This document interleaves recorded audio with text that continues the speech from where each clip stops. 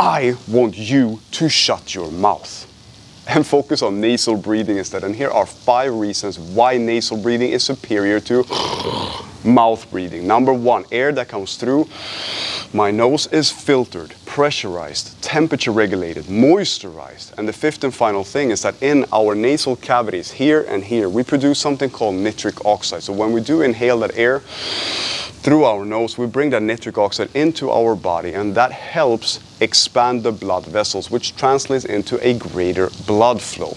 Now, we partnered with Hostage Tape because I tried all the tapes that was available in the past, such as duct tape, I know, Gorilla Tape, yes, Somnifix, Coach Tape, Athletic Tape, but we have found that Hostage Tape offer a strong, not too adhesive with the glue type of solution, both for mouth taping and also the nasal strip. So what I do before going to bed is I tape my mouth shut to emphasize nasal breathing for the next coming 7 to 8 hours. If you feel a little bit congested in your nose, these nasal strips helps expand your nose and allows air to flow much more easier in your nose as well. So take advantage of the offer that we have for the Savage Army.